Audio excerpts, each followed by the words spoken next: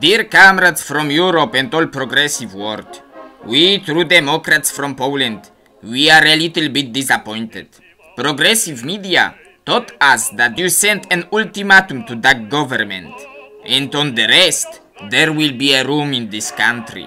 From Monday, we are waiting for liberation and European panzer divisions.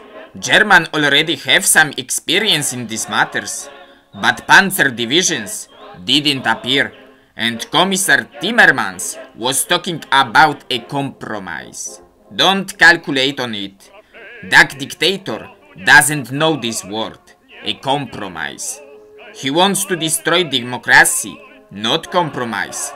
In Poland, already there are a lot of posters with Gregory Schetyna and simple words, "We will defend Poland." Yes, we will defend, but only with your help. We really need democratic intervention, just like in Czechoslovakia and Hungary in previous age. We true democrats, we are waiting for it.